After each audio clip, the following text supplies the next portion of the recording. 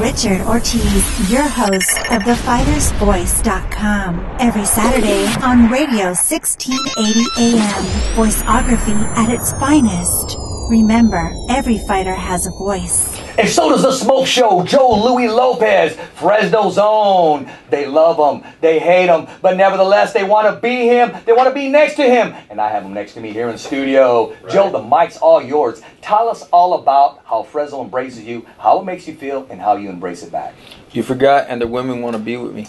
Oh, you heard that right there. What's the soundbite on that? No, what was the question again? I had to get that in. What was the question again? I said, how does it make you feel when Fresno embraces you and you embrace it back? How does that make you feel knowing that Fresno's in your corner and you're in the corner of Fresno? Oh, it's everything, because I grew up here and I love it here. I love everything about Fresno. I always hear about people talking about they want to get out of here, and at some point when I was younger, I thought, I need to get out of this place. But then when I started to appreciate where I was from, and going other places, I love the Bay Area. I love going south. I go there for camps. I love it there. But when I'm there, I realize I'm homesick. And what I love about Fresno, I love running at Woodward Park. I love running up and down Blackstone.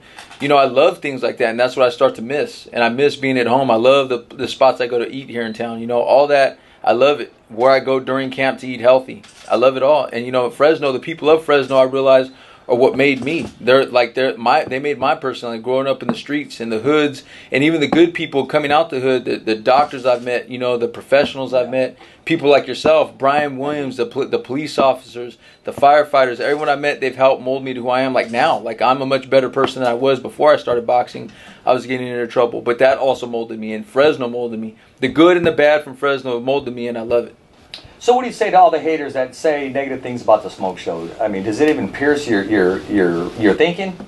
At first when it first started happening, it did. I was like, man, I can't believe that's really that's really happening. But then it's like you said before. I know they just want what I have, and what I really realize is a lot of the haters are coming from the boxing community itself, because they don't believe I belong here. Like, how did he get there? People from the outside that are just average fans from Fresno, they appreciate me. They appreciate the Smoke Show. They appreciate the Heartbreak Kid. They appreciate Louie Lopez. They appreciate Heartbreak Kid. Okay, I like that one right there. That's a new one we got to add in there. Yeah, they appreciate all that. They appreciate that the swag and everything I do on Instagram, my hashtags. They like it, but the boxing community is where you have other people in my weight class, other coaches. I've even seen the other coaches talk down on me. And it's like, why would you do that? I came from nothing also. Yeah, I didn't start when I was 8 or 9 years old like your guys did, but I started from nothing, and I outworked your dude to get here, is what it is. I didn't act like this all the time. I didn't try to market myself like this. I just got here from working. I always try to surround myself, especially with our media, with an outstanding team.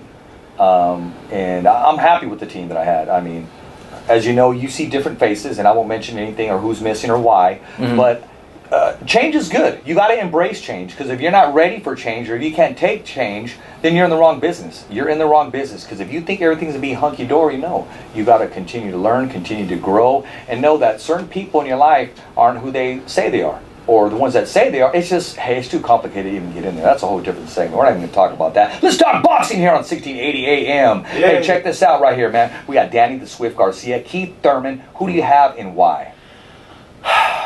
I've got, because no one's taking him and everyone wants him to lose, I got Danny Garcia, because he's got the ability. Danny Garcia. You do too. I believe he's got the ability to. I believe he's got the ability to beat Keith Thurman. I believe he can outbox Keith Thurman. I seen it against Lucas Matisse. Yeah. That was one of the best fights. Once he did that, I was like, oh, this dude's here. But then after that, his competition level fell off. Yeah. If he fights him like that, and he throws that vicious left hook that he almost took Amir Khan's head off with, and many other guys, I forgot the other dude he fought. Once he throws that vicious left hook, and if he catches Keith Thurman, I think he'll drop Keith Thurman, or he could outbox him. If he comes in with that game plan, and I believe in Danny Garcia, I like him, and I'm picking him because he's a fellow Latino, and I believe in him, and I liked him when he was fighting on Solo Boxeo before anyone even knew who he was. Yes, sir. Yes, sir. I think the second half of the fight is definitely Danny Swift Garcia. Now I want to talk about another fight coming up. It's been signed. I don't agree with the catch weight, but nevertheless, I'm not the one in the ring. You got Chavez Jr. versus Carnelo at a catch weight of 164.5. We're asking at a full-blown light heavyweight now. Full-blown. Yeah.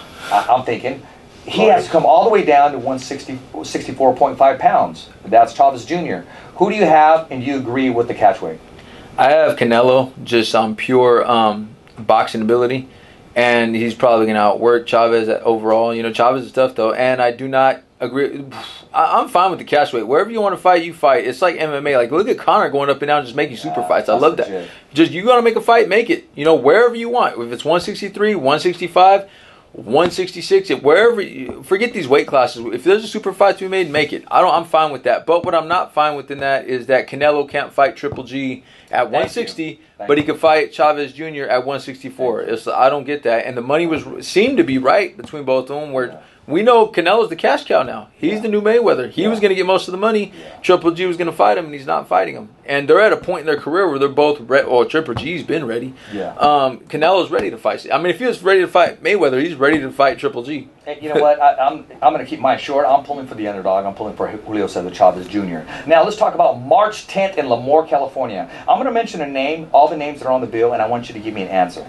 Okay. What's the first answer that comes to mind? Andy Benson's. Fast and tough. That was 2. Daniel Valdivia. He jumps high. I like that. Kilo the Kid Madera. Gritty. Great answer. Saul the Land Cobra Lomas. Smooth personality. And Madtown Zone from Madera, California, Brian Lua. Special. I like that. I like Brian Lua a lot. Those are all great answers. You know, I got to touch about this real quick.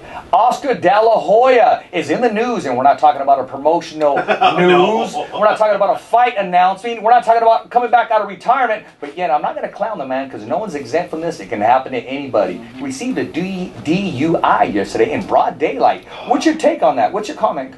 Smoke? See, a guy at that level, he's Yes. he's just got a problem. He's got to get it under control. He's had it numerous times, you know.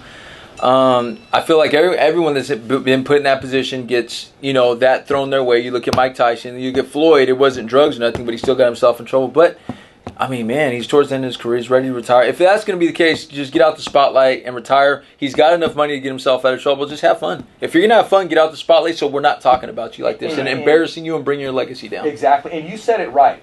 A man at that level, hey, you could have somebody freaking pick you up. Yes. Drive your car. Uber. Here's Smoke. Here's $500. Drive my car here. Yeah. Drop me off here. Do whatever you need to do. I just don't get it, man. At that point, in that level, yeah, you got to be smart. You got to surround yourself around smart people. But I do like some Corona. Oh, you know what? We're not giving out free sponsors. Hey, we're going to take a commercial break right now. Remember, you're listening to 1680 AM. The Answer. TheFightersVoice.com will knock you out.